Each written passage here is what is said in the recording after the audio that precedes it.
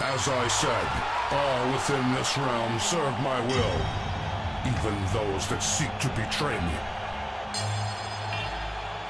I do not understand.